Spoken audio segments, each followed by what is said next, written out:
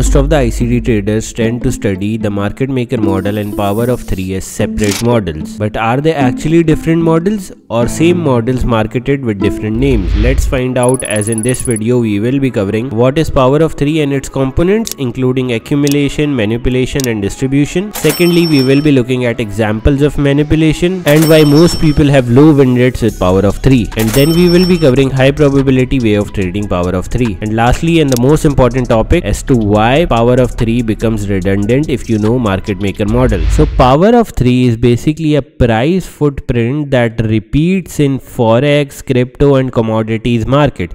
It is basically a price chart that repeats again and again in all the markets.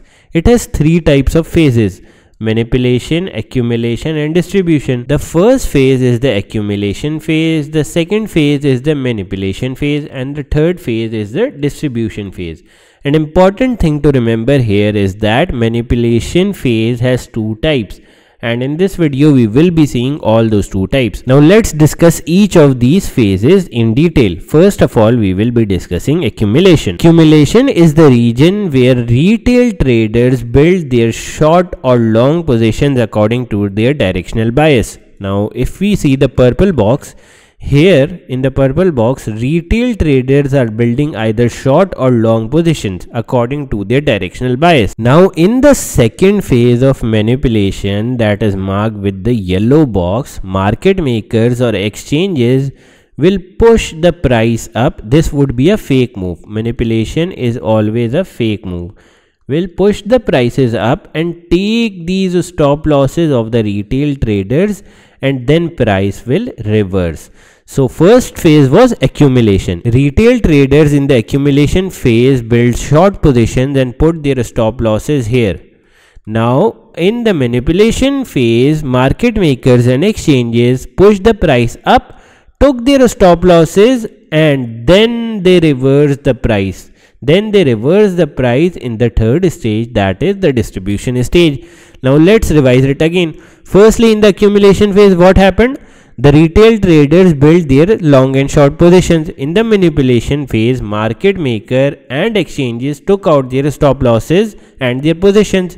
In the third stage, that is this distribution stage, market makers push the price to the initial direction in which the retail has anticipated. Initially, retail was short, but market makers took their stop losses and then reversed the price. This is what PO3 basically is. Now we can see its definition as well. In the accumulation phase, retail traders build their long and short positions.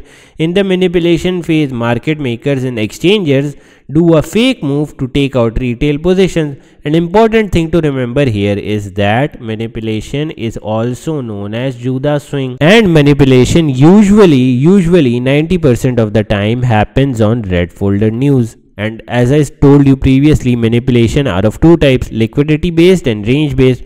We will see examples of both type of manipulation, so don't worry for now. Just look at what we have studied up till now.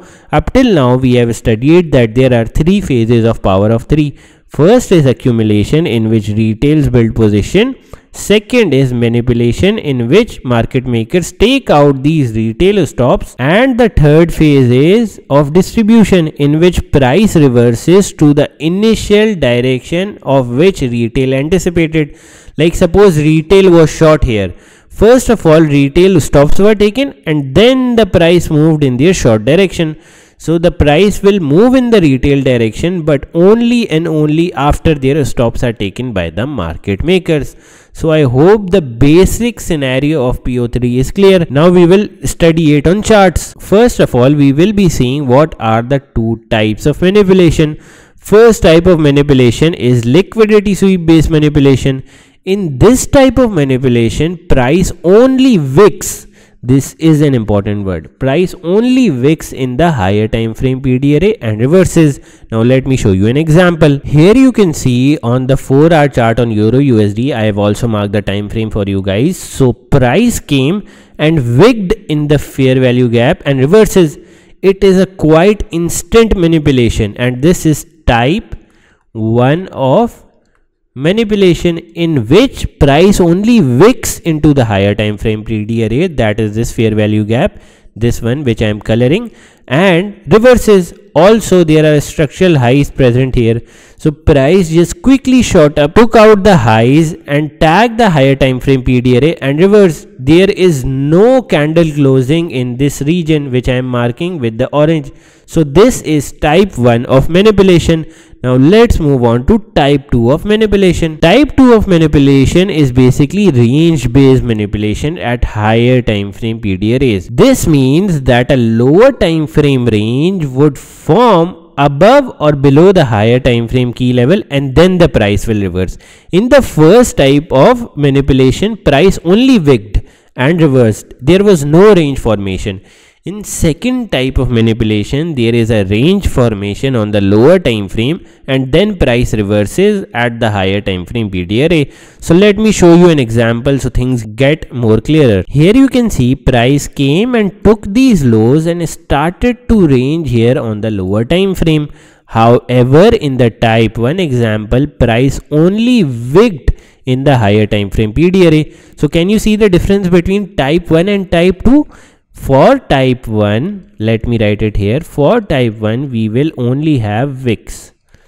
However, in type 2 manipulation, we will have range bound environment on the lower time frame. So as you can see in this type 2 example, price came, took out these lows, range bound here for a bit and then reversed.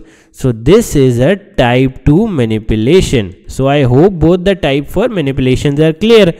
Now let's move on to the topic as to why most people have low win rates with power of 3. The first reason for having low win rates with power of 3 is that most people like to consider power of 3 on lower time frame instead of the higher time frame, and hence they will always incur losses because on lower time frame power of 3 isn't so effective. Let me show you an example of both. Here you can see this is a Euro USD chart on the 1 hour time frame. We accumulated for a bit, then manipulated but failed to distribute. Why? Because this was a lower time frame chart and PO3 isn't so effective on the lower time frame chart. However, if I go on to a 4-hour chart of Euro USD, like here, you see we accumulated, manipulated and then distributed. So our AMD or power of 3 works perfectly on higher time frame but is slightly ineffective on lower time frame. So your win rate will drop on the lower time frame and hence it is advisable to execute on time frames of 4 hours or greater. Now let's move on to the second point as to why people have low win rates with power of 3. That is because most people like to consider PO3 on random areas in chart. Instead, PO3 should be considered only at higher time frame PD arrays.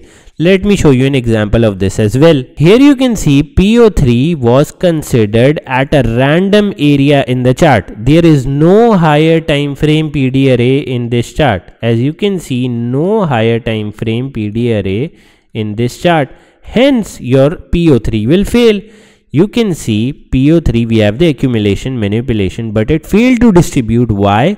Because there was no higher time frame PD array here, and higher time frame PD arrays are fair value gaps, order blocks and liquidity.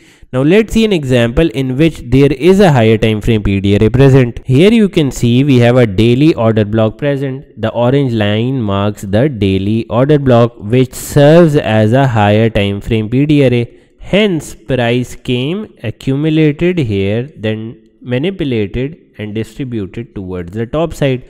So the two most important mistakes that beginners make while using PO3 are trading on the lower time frame power of 3s, which is really not advisable because PO3 gets less effective as you reduce the time frame. Secondly, you should look for a higher time frame PD array before executing the PO3. Now let's move on to a next topic, that is how to trade PO3 in a high probability way. So the first step would be to identify the trend and make sure you align your PO3 with the trend. Second step would be to identify a higher time frame PD array, the same mistake we discussed earlier for low win rates. And third step would be to wait for red folder news and execute if you see either of the manipulation types. There are two manipulation types: liquidity based manipulation types and range based manipulation types. Now let's look at an example for this. You can see Euro USD on the daily time frame is in a bearish trend.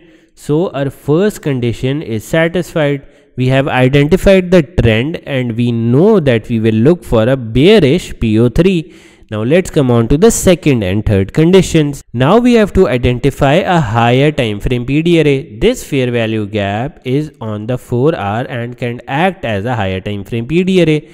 Our third point was to execute on the red folder news and execute when we see type 1 or type 2 of manipulation. So here you can see on the cross mark we had the red folder news. And which type of manipulation is this? This is type 1 manipulation. So I hope it is clear. We would have taken a short here. Actually I did take this short in real time. You can check my Twitter. I shorted here with a stop loss above the fair value gap and targeted these lows.